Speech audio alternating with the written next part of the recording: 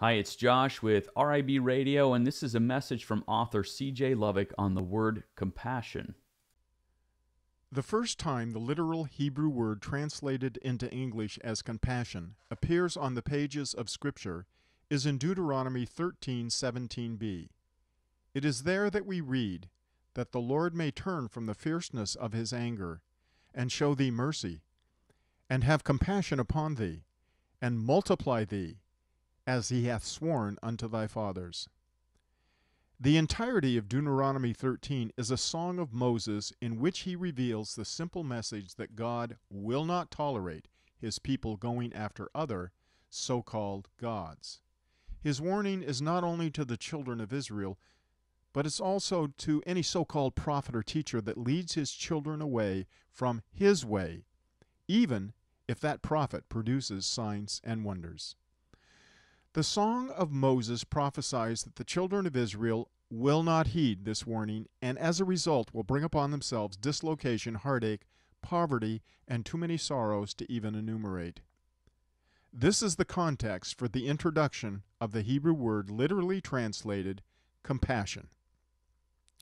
The Hebrew word compassion is composed of three letters that are also pictures and numbers. The three letters are resh, chet, and mem.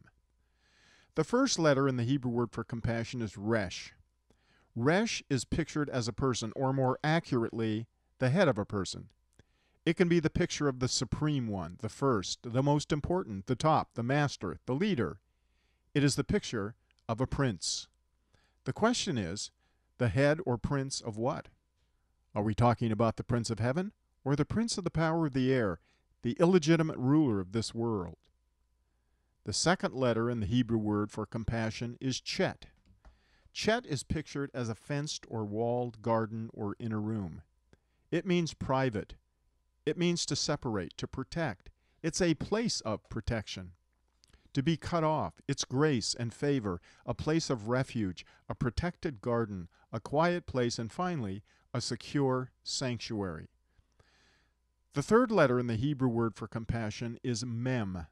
Mem is pictured as liquid and is most often associated with water, like the mighty waters of the ocean, massive as the waves of the sea, water that is chaotic and destructive, like a tsunami. Or it can be the water that comes down like a stream, the gentle, life-giving rainwater that makes the desert bloom. The word is also in view as the rain that brings life that comes down from heaven. So you could picture mem as the living water. There is no mystery as to the meaning of the word composed of resh mem. Resh is the prince. Mem in this context means confusion, chaos, deceit, and death. Resh mem is the dark prince of the power of the air who brings nothing, only lies and death to those that serve and follow him. The picture of compassion is the picture of the ideal. It is the big picture. The big picture is simply this, that in the natural and without divine intervention, man is on a pathway that leads to death and destruction. He is within the power and shares the destiny of the prince that he follows, the prince of chaos and confusion, the dark prince of hell. This simple picture truth is amplified by the Hebrew word for deceit or deceiver. The Hebrew word for deceiver is resh mem, the same letters that bookend the Hebrew word for compassion.